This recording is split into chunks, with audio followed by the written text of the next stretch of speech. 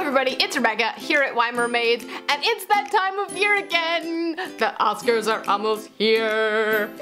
Yeah, so if you don't know, I really like the Oscars, I really like movies, I majored in film, and so 2 years ago, Caitlin over at Book Chats and I created the Best Picture tag, where every year we pick the nominees for Best Picture, come up with questions that relate to books, and then answer the questions. So this is our 3rd year doing it. There are 9 nominees this year, and a week to go before the Oscars ceremony. So I'm so excited, let's just get right into it. And yeah, some of our questions are kind of difficult, so some of them we do have or questions. So this one or this one, which hopefully will make it easier for you if you decide to do the tag, which you should all do the tag. These are in alphabetical order as always, and we're starting with Arrival. More objects have landed around the world.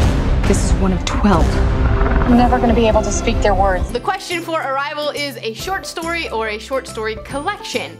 For this one, I am going to go with A Visit from the Goon Squad by Jennifer Egan, and it's not really a short story collection, but it's kind of a short story collection. It's basically a story of this like guy in the music industry, but each chapter is told from a different perspective, and they're all short stories that kind of relate to each other in the same world, and one character story will relate to the one in the next one and then the next one, and somehow they all kind of tie together. And I just really thought it was really interesting. It's very like depressing in some ways but also inspiring in others, and I just really enjoyed it. So I haven't read a lot of short story collections, and so I decided to use this one for my answer. Number 2 is for Fences. A man is supposed to take care of his family.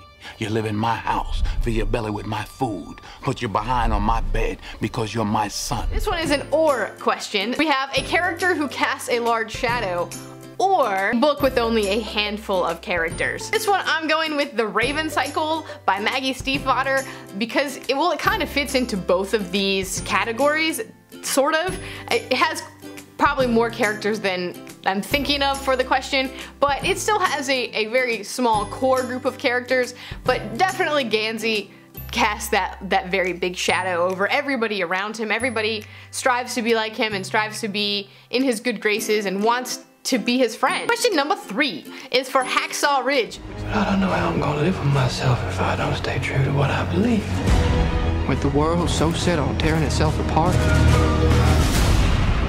doesn't seem like such a bad thing to me to want to put a little bit of it back together. It's a book with a character whose religious beliefs are atypical in their culture or their nation, or a character who doesn't shy away from their beliefs no matter what. I decided to go with I Am Malala by Malala Yousafzai for kind of both of these answers as well, because it's a true story of Malala, who is a young girl who doesn't necessarily, like, she's religious, but she doesn't follow the exact religion, like, to the extent of it as a lot of the other people in her culture do, which is Pakistan and Islam. She believes, and her family and her father believes, that women should be educated, and despite all of the criticisms and the Taliban attacks on her, she still has this really strong belief that women should be educated. So she got shot in the head and she's still fighting for it. So if that's somebody who doesn't stand for their beliefs, then I don't know who is. Number 4 is for Hell or High Water. Mama, hasn't that been a while? 3 months.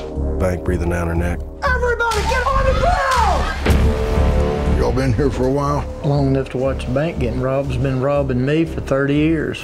And this is a book that brings the elements of a Western to a different time or place or genre. This one I'm going with The Name of the Wind by Patrick Rothfuss. I just read it and I really loved it, and this definitely brings elements of Western to new time, new place, and new genre, because it is a fantasy series, and I chose this one because it's not like directly correlated to a Western, but it has some of those same elements. Like, you have the bar, you know, with all the regulars coming in, you have kind of a bar fight at one moment. There's the stranger, the mysterious stranger who comes to town, who ironically works at the bar, so 2 in 1 here.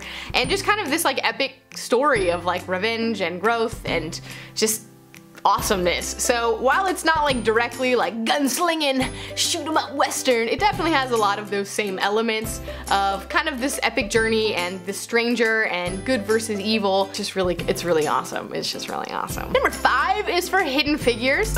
You're a computer at NASA. They let women handle that sort of... Yes, it's an uphill battle. Yes, they let women do some things at NASA, Mr. Johnson. And it's not because we wear skirts. It's because we wear glasses. Pick a book that spotlights the work of women in science or mathematics, or pick a book that spotlights women in a behind-the-scenes kind of situation. So for this one, I'm going a little tongue-in-cheek. I had a really tough time with this question. I couldn't find one for the first part of it, but for the second part of it, I decided to go with Ready Player One by Ernest Cline because it's a little tongue-in-cheek. It's a little tongue-in-cheek, and I don't want to like spoil anything, but there's definitely a character who is... You think that they are one thing, and then you find out towards the end that they're definitely a woman behind the scenes. And I think it's really great. If you've read the book, you'll know what I'm talking about. And it's a little cheeky of an answer, but you know what? I don't care because it's pretty awesome. Number 6 is for La La Land. It's pretty strange that we keep running into each other. Maybe it means something. I doubt it. Yeah, I don't think so. You could just write your own rules, you know, write something that's as interesting as you are. What are you gonna do? I have my own club. And this is to pick a book that has some sort of reference or homage to something that came before it. So it could be a retelling, it could be something that invokes the classic literature or elements of classic literature or mythologies or things like that. So I am going with the Percy Jackson series by Rick Riordan. You could also say the Norse mythology by Neil Gaiman, but I haven't read that one yet. But both of these kind of take the same idea, and it's taking mythology and putting them in a new setting and kind of retelling about them. And so I thought that was a really cool way to demonstrate this question. It definitely pays homage to these great Greek and Roman legends and Norse legends and myths. And so I decided they were a really great answer for this. Number 7 is for Lion. How long were you on the train? A couple of days. A couple of days.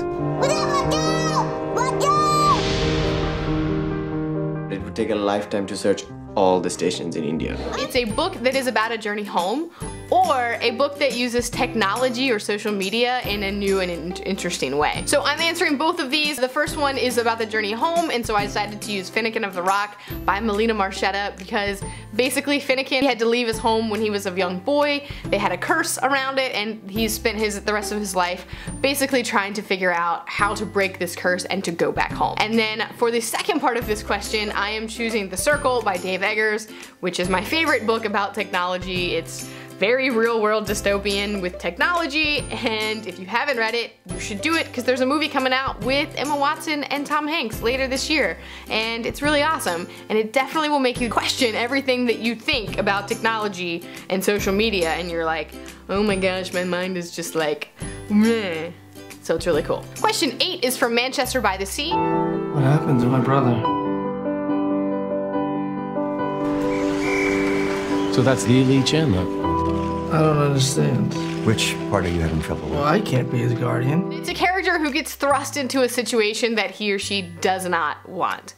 So for this one, I'm going Red Rising, Darrow from Red Rising by Pierce Brown. There's things that happen in the very, very, very beginning of the book, which pretty much it's the catalyst for everything. He was content in his life. He was like 100%, I'm happy with my lot in life. I'm not questioning things. I'm just gonna go through life and I'm gonna be happy. And then something happens and he pretty much gets taken away and forced to live this other life. So it's really cool. If you haven't, like, go read it. Just go read it. Go read it. And finally, question 9 is for Moonlight. Who is you, man? I ain't seen you in like a decade. It's not what I expected. A book that tells a story of a very specific time and place, that evokes that time and place, or a book that showcases contemporary African American culture. So for this one, I decided to go with Someday, Someday Maybe by Lauren Graham, because it definitely does not hit that African American vibe, but it fits the specific time and place one really well. It's basically 90s New York, and it's really cool. She has a file effects in there. It's about a girl who like wants to become a famous actress in living in New York and in the 90s, and it's very much you have the file effects, you have these 90s elements, the outfits and the style and the way that things work.